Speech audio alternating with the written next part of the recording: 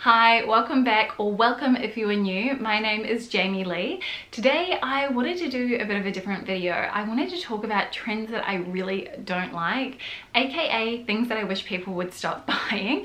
Obviously there's going to be a little bit tongue-in-cheek, and if you own any of these items or you personally love them, I think that is amazing. This is just my own personal preference and my own opinion, so I hope no one is offended. This is just a little bit of fun, but yeah, I did want to just throw that disclaimer out there.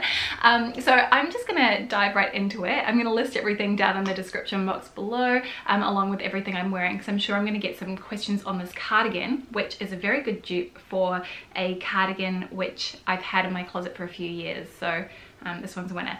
Anyway, one of the reasons why I've really felt compelled to film a video like this is that I often feel when you are spending a lot of time online, you're living in a little bit of a vacuum, and it can seem like everybody is wearing certain things when really nobody actually is in real life.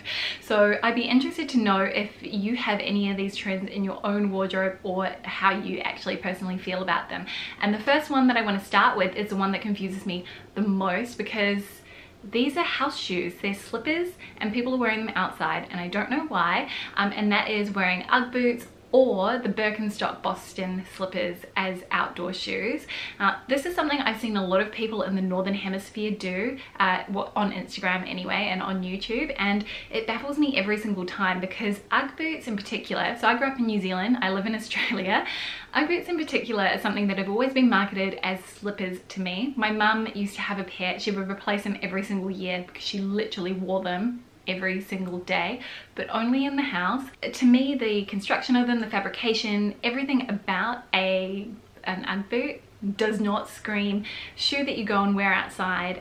Maybe if you were doing a quick dash down to the supermarket, you're wearing sort of leggings or your pajamas or something like that because you forgot milk and you need to make your morning coffee, totally understand. But with a full-on outfit with jeans, not really my jam. And the same goes for the Bostons from Birkenstocks. These seem to be having a real moment, and I think as a house shoe they are great. They look really comfortable. My experience with Birkenstocks is again that they are super duper comfortable, but again they're a shoe that I sort of see as being a bit of a slipper as opposed to an actual outdoor shoe. So yeah, curious to know your thoughts on that one. Okay, next one is the revival of 2000s or noughties fashion. So think these super duper mini skirts, which are really being brought back by Miu Miu in particular, worn very low slung on the hips with a little crop top. I don't know about you, but Y2K fashion definitely scarred me.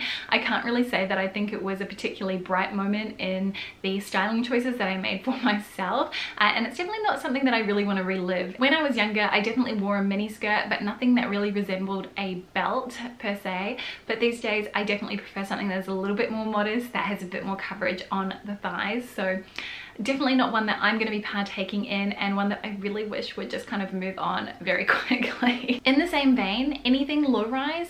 Now this is going to be personal preference, and for me as someone with a long torso, low rise just does nothing for me. It really does accentuate the fact and highlight the fact that I have a super long torso. Makes me look like I'm all torso and no legs. So it's again a trend that I am definitely not going to be partaking in. So that is the next trend that I really wish would go away, but if you love it, I think embrace it, go for it. Especially if you're someone with a shorter torso, you may find that this is a trend that really actually does work for you. It's just one that doesn't work for my particular body type, which is why I'm already ready for it to be over. Okay, the next trend that I wish would go away is cutouts. I feel like these only look good on models, or when people are shooting street style images and they're shooting the images in a very particular way. Every single time I have tried on anything that has cutouts, it always is really unflattering and it never looks right on me. And maybe that's just my proportions, but it's never the one. I actually recently purchased a dress which did have some cutouts in the hopes that I could maybe make this work for me, and unfortunately it really reinforced my opinion. I've seen lots of really weird cutouts as well. There are a couple of Australian brands that I really like which have done these sorts of cutouts. I think the one that is kind of coming to mind, or is forefront of mind, is Christopher Esber, and they did a design on a skirt which actually really highlighted the belly button, and for me that is just not the one, especially having had 2 kids months now, my belly button is so stretched out and it is not an area of my body that I want to focus on or highlight. I actually really want to cover it up. So yeah, cutouts are definitely one that I'm not into, unless maybe it's on the back, it's a bit higher up, it's a part of the body that being exposed, it's not going to feel unflattering. Yeah, so again, another trend that I will be personally avoiding. Apologies if the lighting is going a bit funny. It is a little bit of a cloudy day today. But the next trend that I'm looking forward to being over are platform shoes. And I say this as someone who got quite heavily invested in this trend about 13 years ago. Sort of at the rise of fashion blogging. I have my own blog. I've got so much photographic evidence of me wearing platform shoes, and I will insert some vintage photos on screen so you can see. And there are a couple of reasons why I'm not into this trend. One, they are hugely impractical, and why I didn't really cotton on to this the first time around, I'm not sure. I think I wore them for at least 2 years straight before I started to kind of phase them out in favor of other shoes. The number of times that I actually kind of fell over or my ankle buckled as a result of me stepping on something funny, I couldn't even tell you. And I'm really lucky I didn't actually ever twist my ankle as a result.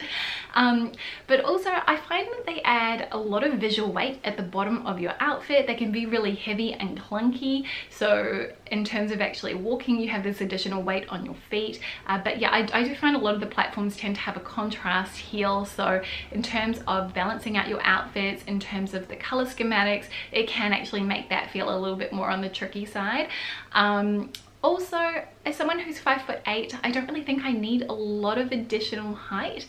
I do like a little low block heel and something that's a little bit more dainty with a bit more height to it when I am going out for drinks, but I don't necessarily need the height that a pair of platform shoes would give me. And I'd say probably the two key brands that I've seen a lot of people talking about would be Versace and also Valentino. And when I look at both of those pairs of shoes, neither of them actually appeal to me in terms of the way that they look. I think they're both patent as well, which is not really a very comfortable option, especially if you have wide feet and a bunion as well, like I do. So yeah, safe to say that platforms are one that I'm looking forward to being on their way out. If you're someone who's petite though, you might actually really love this trend because it does give you that extra height, that little bit of a boost that you are maybe looking for. And if that's the case, then I think go for it.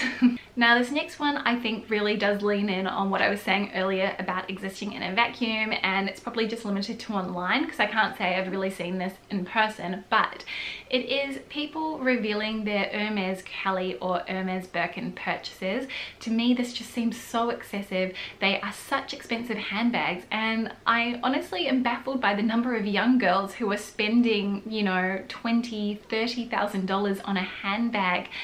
To me that just absolutely blows my mind. Maybe this is coming from someone who has 2 children, who has a mortgage to pay, so I've got other financial responsibilities and I'm thinking a lot less about splurging on something that is that expensive.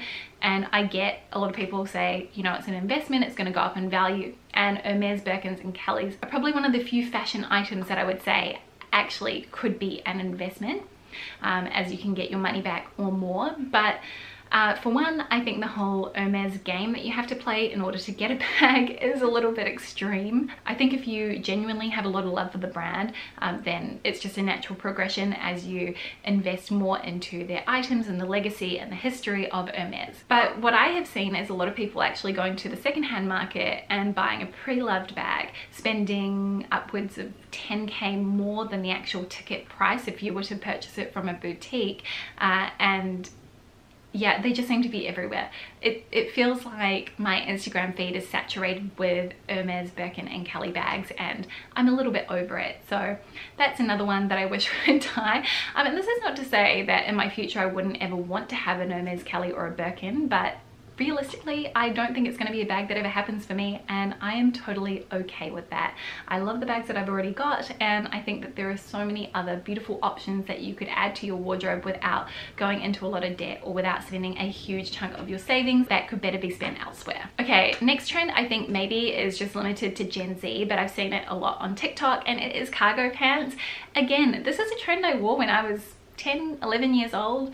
I remember having a pair of beige colored cargo pants with the pockets on the side. Okay, they're practical, I'll give you that. They are a pragmatic purchase. But they're not for me. They're not for me now. I used to wear mine with a blue zip-up hoodie thing from Glassons. You know, I had a very, very small wardrobe. I think I probably had less than 20 items in my closet at that age. And that was sort of my go-to pairing with the two. Either that or I had a kind of fleecy top, which I wore with the zip-up as well with them. Not really wanting to relive that. It's a very TLC moment. You know, it makes me think of, did they wear them in Waterfalls in the music video? Can't remember, but to me that's kind of what they feel very reminiscent of, and it's another trend that I'm really not that interested in revisiting. And maybe this is just a case of what happens as you get older, and I would be curious because I know a lot of you are my age or even older. I would love to know how you feel about trends you wore when you were younger coming back around, so please let me know in the comments. And then the final trend that I really wish would go away is the three-piece suit or wearing waistcoats. Again, personal preference. This looks really great on the models. I've seen it look good on some people when I was looking at the Australian Fashion Week images, but to me it's not something I want to participate in, and it's something I feel will look and also perceptively seem dated very, very quickly. And when I think about participating in any kind of trend, for example, one that I did decide to buy into was the lug sole boot trend.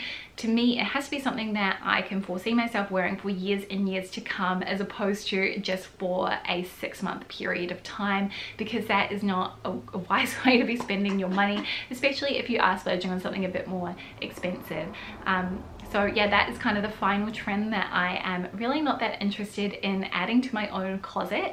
I would love to know which trends you are really not into for the year ahead. And if you want to see one where I talk about trends that I actually really like, then let me know in the comment section below as well. Thank you so much for watching, for spending some of your day with me as I sort of share my own personal opinions on these things. As mentioned, if you love any of these trends, I think that is amazing. And if they work for you and you are rocking them and you feel confident in them, then all the more to you. For me, these are just things that I personally don't think gel with my own style and also the direction I want to take my own closet in. So thank you for being here. If you want to see more videos like this from me, or you want to see more styling videos, then please do hit that subscribe button, and don't forget to hit the bell if you want to receive notifications when I upload a new video.